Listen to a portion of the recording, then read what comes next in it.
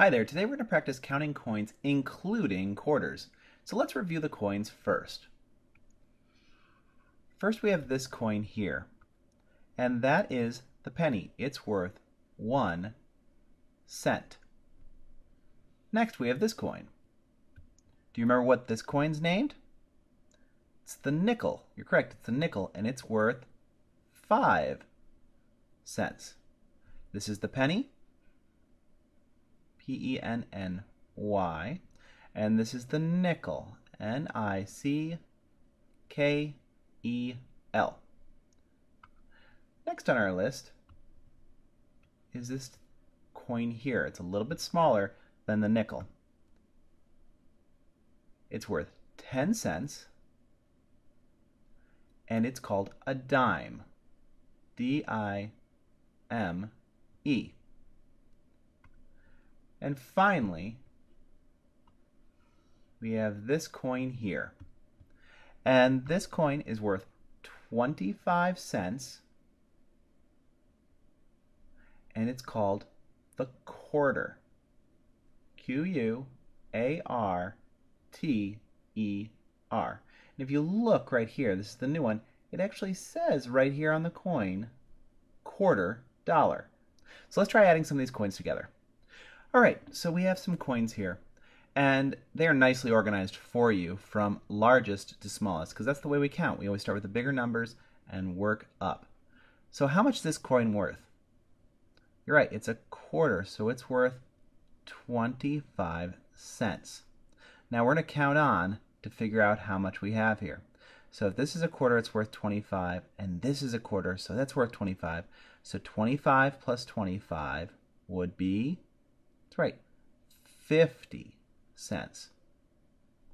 And we have 2 dimes here. And dimes are worth how much? That's right, they're worth 10 cents. We have 50 cents. Let's add a 10. That's right, we're at 60 cents. But we have another dime here. So we're going to add that one in too. So now we have 70 cents. Now this guy here, what's he worth? That's right, he's worth 5 cents. So we're at 70 plus 5. That's right, 75 cents. And finally we have one more here. And how much is he worth? The one with Abraham Lincoln, the president. That's right, he's worth 1. So we have 75 cents, add one more coin. We have 76 cents. So the total amount we have here is 76 cents. Now quick reminder, if you're arranging coins, you always go from the greatest amount over to the least amount, the smallest amount. So you can count on. It's much easier to count the bigger numbers and keep adding on the smaller and smaller amounts. Nice work!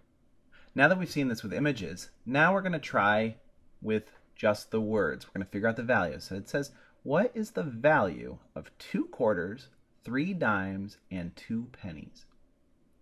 So 1 quarter is 25 cents. 2 quarters would be worth how much? That's right, 50 cents. We have 25 plus 25, and that equals 50 cents. Those are the 2 quarters.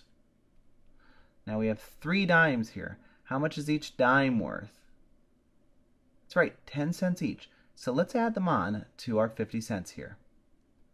So 10 cents plus 10 cents plus 10 cents. Let's count on. 50 plus 10 is, if we hopped here, we'd have 60, plus another 10 would make 70, plus another 10, we'd be at 80 cents. So now we have 80. And we have 2 pennies. How much is a penny worth? That's right, 1 cent. So we're going to add one more on and another one on. So 1 plus 1 is 2. So now we have 80 plus 2.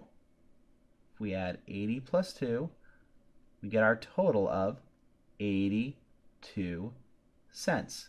Nice work. Another way we could think of this is we know that 25 plus 25 is 50 cents. 3 dimes, 10, 20, 30. So we'd add 30 plus 2 pennies is 2 for a total of 50 plus 30 would be 80 plus the 2 more.